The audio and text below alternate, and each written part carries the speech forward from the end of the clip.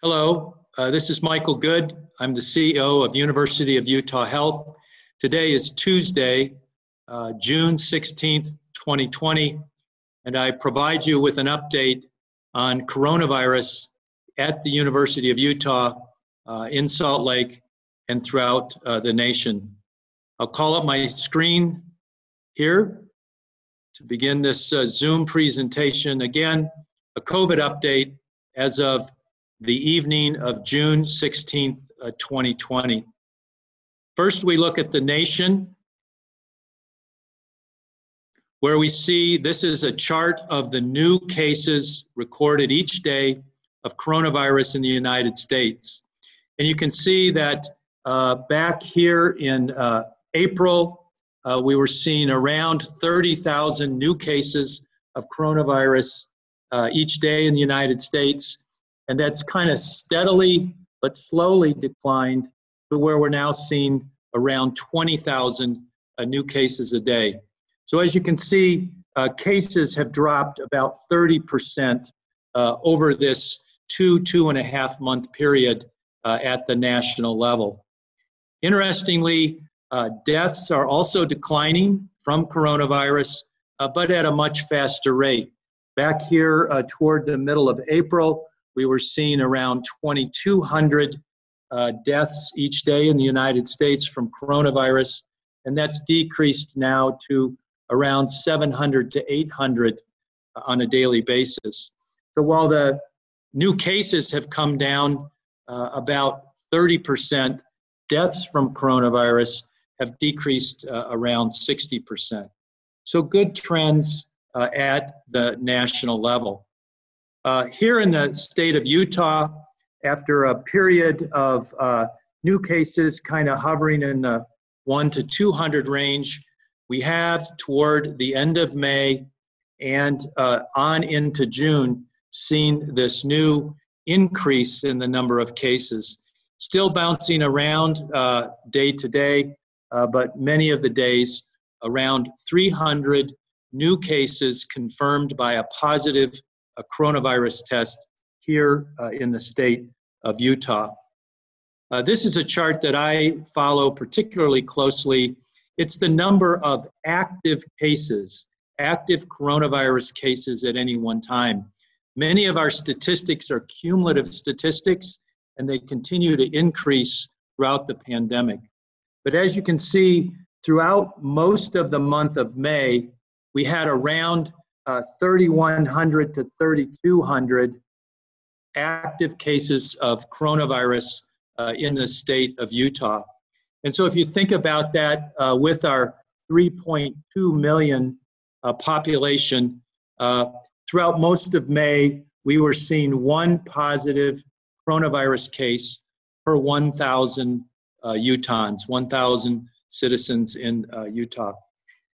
This toward the end of May, with a number of things happening from the Memorial Day holiday to some of the changes in the restriction levels, gatherings, protests, other gatherings, resumption of business activity, many things changing in our community, we have seen the number of active cases grow from this 31 to 3,200 to yesterday, 6,300 cases, active cases of COVID, again, in our state of 3.2 million. So we've seen about a doubling from 1 in 1,000 to 2 per 1,000 over the course of the last couple weeks.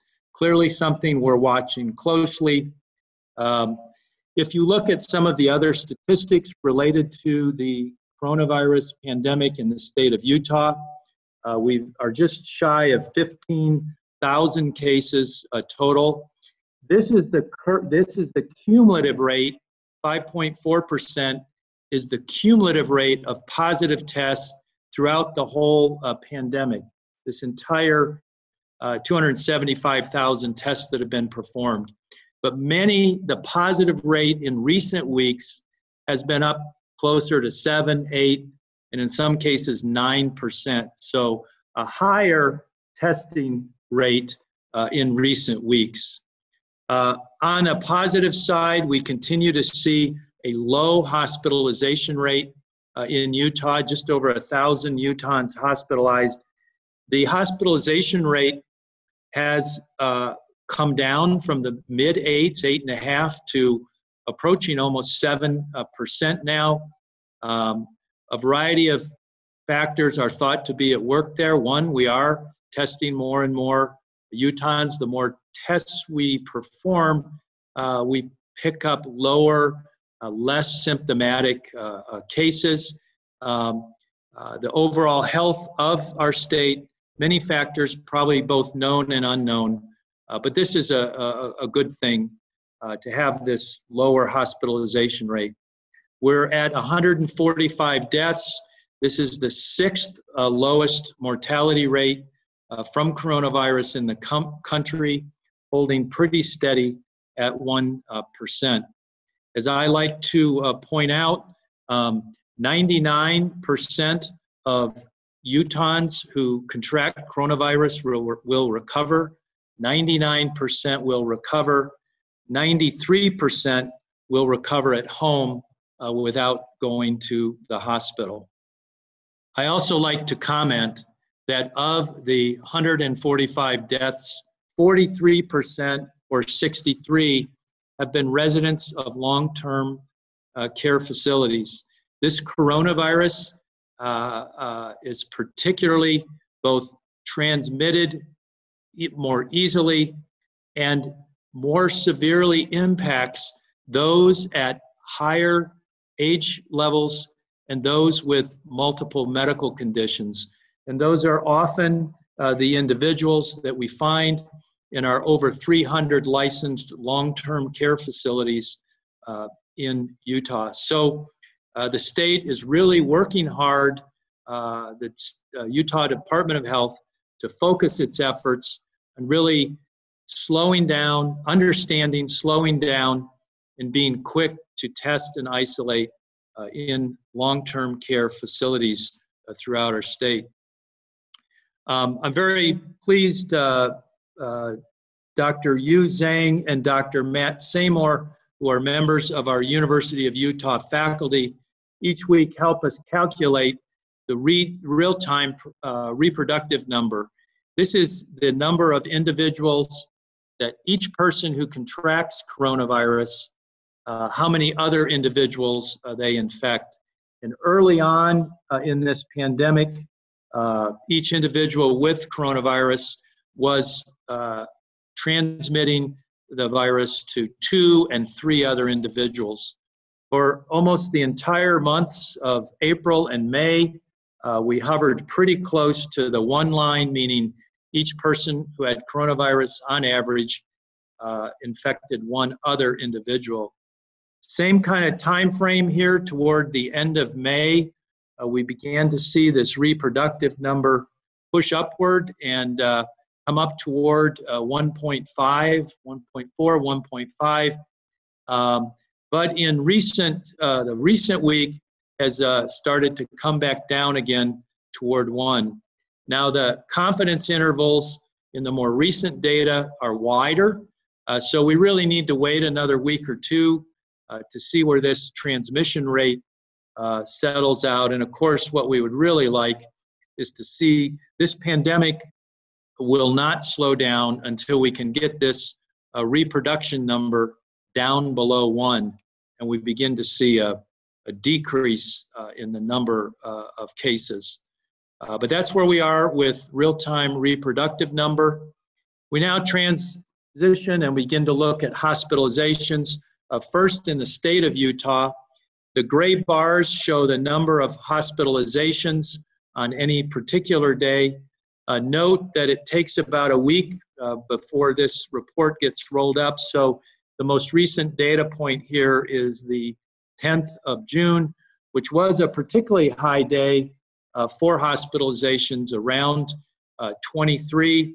But you can see that for most of the periods we've been looking at, we've been having between about 7 and 15 hospitalizations throughout the state.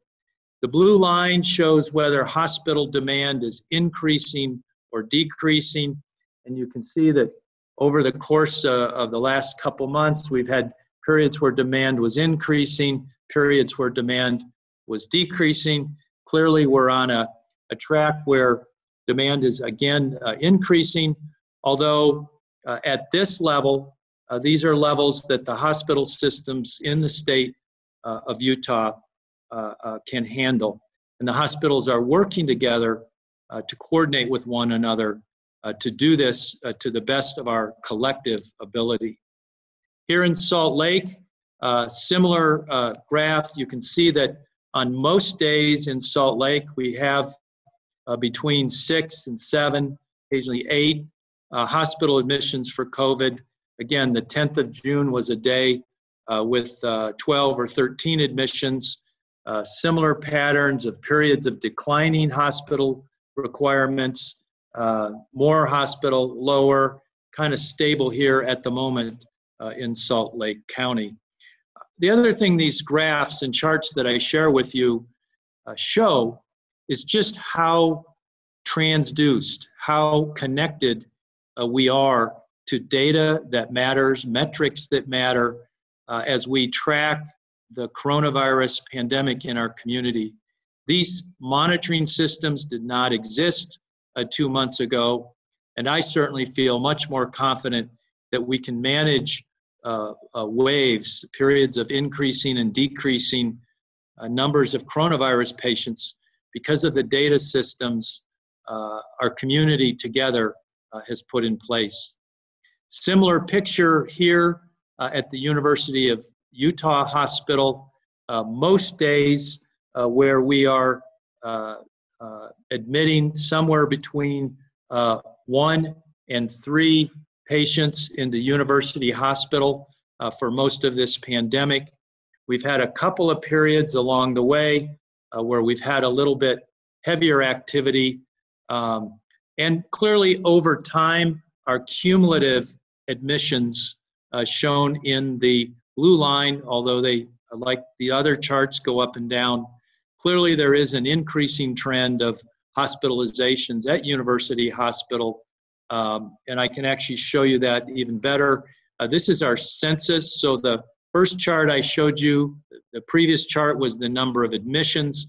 This chart is the number of patients at University Hospital with coronavirus. And throughout late April and much of May, we had around 15 patients. Then we went through a period where we were handling 20 to 25 patients.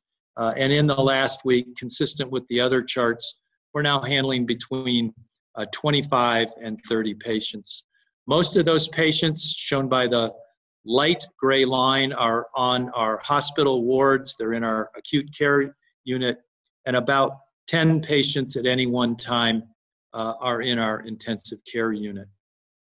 And so that's kind of a review of where we are at the national level, the state level, and here at the University of Utah Health.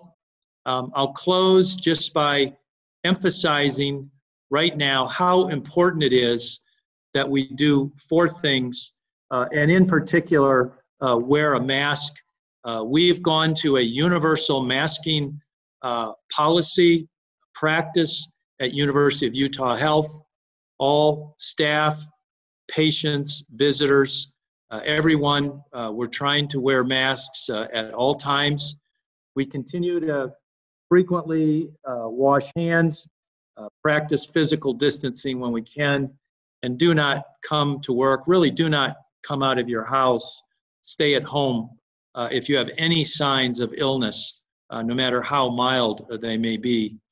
But we do need, the virus is moving on us a little bit in our community. It is important that we find the right levels of community interaction, the right level of businesses, the right level of many things that we can do while, and for example, wearing a mask is one of the things that we can do that allows more activity to happen at any of the restriction levels. I think this graphic on the right that we've incorporated from University of Kansas nicely shows why masks are so important. and that if we have an individual who's got COVID and one who does not, if those two individuals are together, you have a very high risk of transmitting COVID from the infected person to the uninfected person. If the uninfected person has a mask, that's still a high risk. Remember, the mask is most effective on the carrier of COVID, but they may be asymptomatic or pre-symptomatic. So because we don't always know when we've come down with coronavirus, or if we're in the early hours and day of an impending infection, having the mask on the infected person is most important. If we can get masks on everyone, both the carrier and the uninfected individual, that's actually a low risk. There's a very low risk of transmission if both parties are wearing a mask. And finally, if we can keep the 6 feet of distance, remember when an individual sneezes or coughs, respiratory droplets can move for most of us about 3 feet. For some, I like to call them the Olympic sneezers. Sometimes the respiratory droplets can move 6 feet. That's why we promote maintaining the physical distance, wearing the masks, and particularly for high-risk individuals, we continue to stress the need to stay at home. That is the lowest risk situation. But for many of us who do need to work, who do need to have interactions with other individuals, getting the masks on everybody is the most important thing we can do right now. So again, that's where we're at as of today, the evening of Tuesday, June 16th. I'll be looking forward to coming to you each week for the remainder of the summer and on into the fall semester here at the University of Utah with weekly updates on the coronavirus pandemic here in our community. Thanks everyone for working together. We are all in this together and working together. We will beat coronavirus at the University of Utah. Have a good evening.